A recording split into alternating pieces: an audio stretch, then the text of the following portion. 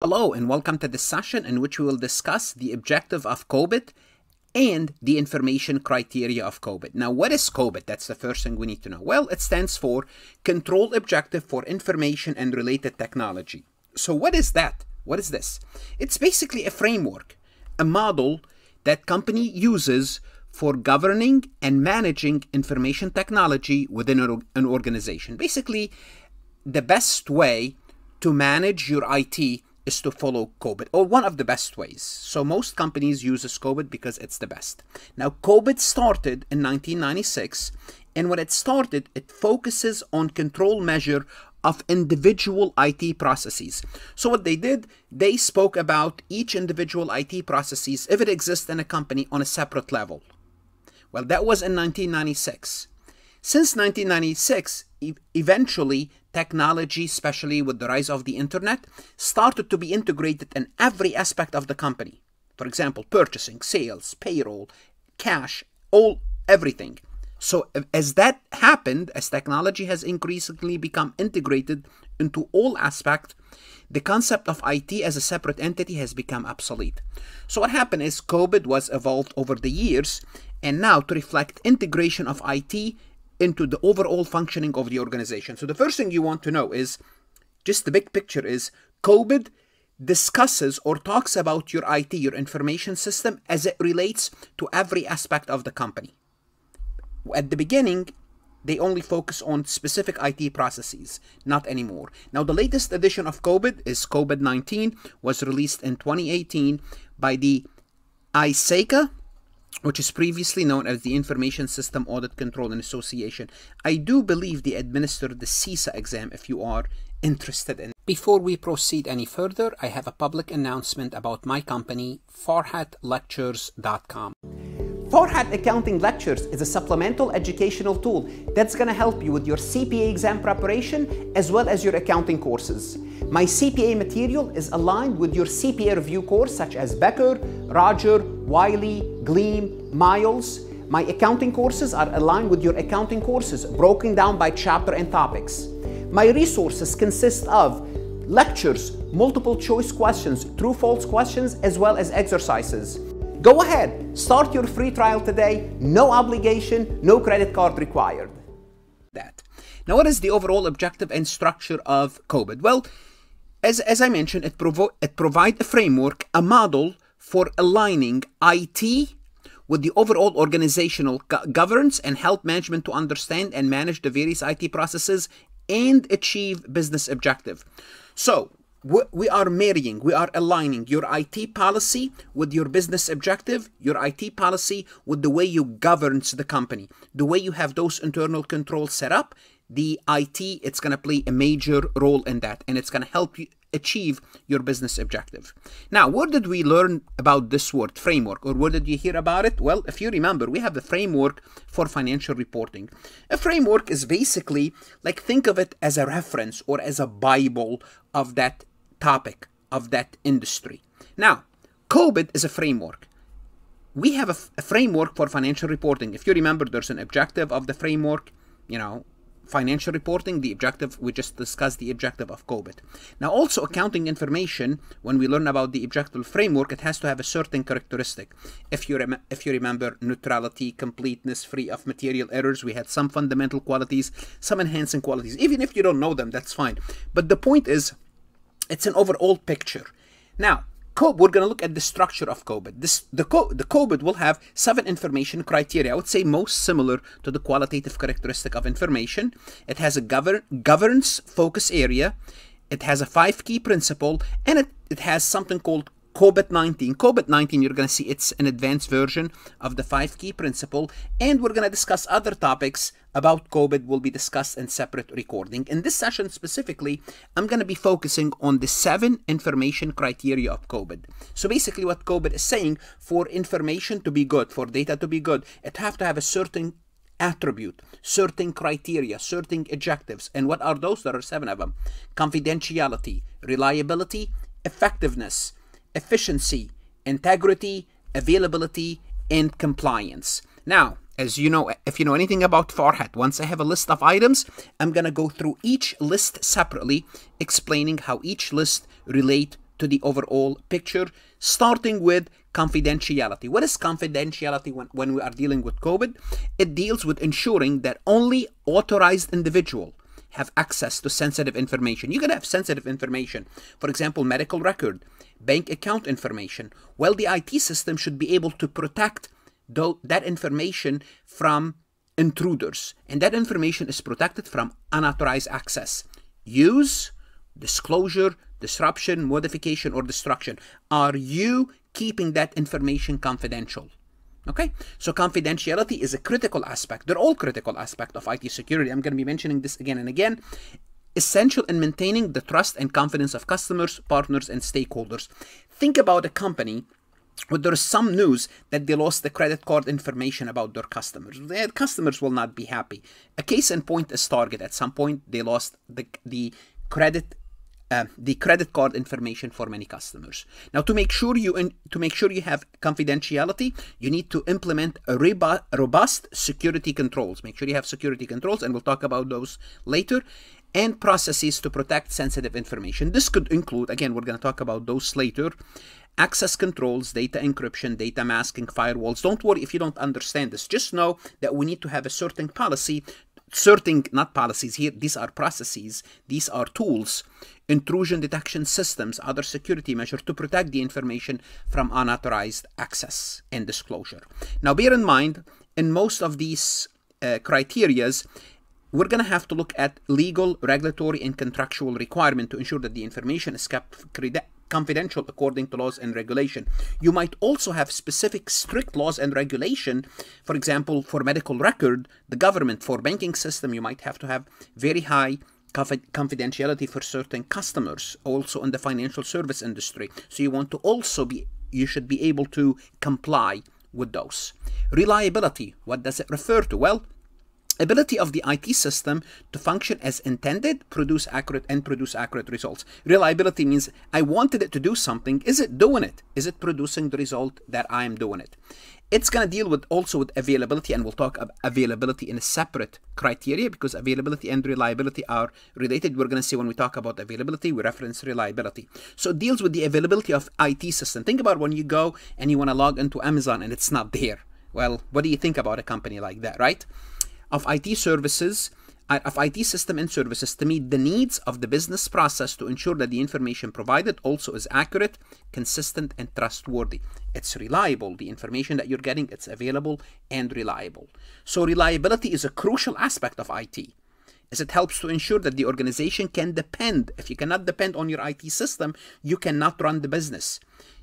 And services to support its operation and decision making. Now, to achieve reliability, you need to implement also robust systems and processes that ensure IT services and infrastructure are continually monitored and maintained. This could include, you could have a disaster recovery plan. What is that? Basically, if your system went down, if your website went down, you have an alternative website sitting on another server that will come online almost immediately, and business continuity plan in case something happened to minimize the impact of IT failures. Effectiveness. What is effectiveness? Effectiveness to get things done. Okay, the ability to achieve the objective, whatever that objective is, and deliver value. The value is different for different organization. Usually the value is the increase the shareholder wealth to deliver profit. But this is what we mean by effectiveness. Is the IT system serving that? It deals with ensuring that IT system and services are aligned. You know, remember, the IT system has to be aligned with the organization overall goals. So when you buy an IT, when you implement an IT, the first thing is it good for my system? It might be the best IT out there, but is it serving what I need it to serve? Otherwise, it's not good if it's not meeting my objective. And they are being used to support and improve the organizational performance. And is it over time helping me improve my performance? Also, that's a critical aspect of IT governance. It helps to ensure that the organization is getting the most value from its IT investment. Because when you buy IT, it's an investment. You want to make sure you want to get the most out of it. To achieve this objective, which is effectiveness, you need to implement also a robust process for evaluating and measuring the performance of IT system and services. You need to kind of find a way how many transactions it's processing per day, per hour, per minute, so on and so forth, how effective it is. This could include setting performance metrics. You're just measuring with numbers. How many calls can we process? How many transactions can we process per second? Monitoring and reporting on performance. Management sitting down and reviewing those reports. Implementing corrective actions when necessary. For example, sometimes we need more bandwidth during a certain period of time, during the busy time of the day. Do we have access to that? Efficiency, well, if effectiveness is getting the job done, efficiency is getting the job done with the least amount of resources. Okay? Refer to the optimal use of resources to deliver IT services and infrastructure. Effectiveness, get it done. Efficiency, get it done with the least amount of resources. It deals with making sure that the organization IT system are delivered in the most cost-effective and productive way. You are being effective. You are being efficient. Just a simple example to differentiate the two. Let's assume I have two students, student 1 and student 2. Both students got an A on the exam in the class. This student studied 10 hours and this student studied 20 hours. Well, they both are effective. They both got A, but student 1 is more efficient because he or she only studied 10 hours. So they used less resources to achieve the same objective. So make sure you know the difference between the two. Efficiency is a key aspect, again, as it helps to ensure that the organization is getting the most out of its investment. It's being efficient. To achieve efficiency, you need to implement a robust process to optimize the use of resources. Now, how do you do that? You eliminate inefficiencies in the system. You reduce cost. You improve the performance of IT system and services. Sometimes you may want to rent certain things, not buy them. For example, maybe you don't want to buy a new software. You want to rent into a service, into an application, rather than buying. Maybe it's more efficient, it's more efficient, more cost effective. Okay. This could also include the consideration on the return of investments. This is what you have to do. Reevaluate this cost-benefit analysis. Is it worth it in order to ensure that the IT process and system are delivering value to the organization? Integrity. What is integrity? The protection of information from unauthorized modification or destruction. Is the information good? No one is manipulating this information. You want to make sure here it deals with ensuring that the information stored, processed, and transmitted by IT system is accurate, complete, and consistent. Integrity, also a crucial aspect. They're all crucial aspects that because you want to give the image that the organization is reliable and trustworthy. Think about if you submit certain information and the system cannot keep it, or you change your address and the system don't change your address. To ensure integrity, the organization needs to implement a robust control from unauthorized modification or destruction, especially when you need to have change in the software itself. That's also important to have integrity, and we'll talk about that later. This includes implementing data validation, which we'll talk about this when we talk about input control, data quality checks, access control, data encryption, other security measures to protect information from unauthorized changes or deletion. Now, sometimes you want to delete certain information. For example, certain legal record, they will need to be deleted after a certain period of time. You want to make sure you can do that. But the point is, you don't want to delete something that you really don't need. So here what we're talking about, you might have some legal and regulatory consideration. For example, the law states, for example, medical record destroy after 2-3 years or whatever that reason is. You have to make sure you keep that integrity according to the laws and the regulation. Availability, the ability of the system and services to be accessible and operation when needed. Again, it's like reliability. It deals with ensuring that the organization IT system and services are available to support the needs of the business processes and to minimize the impact of IT failures. You could have IT failures, but you want to make sure you have availability 99.999% of the time, and to ensure continuity of operation.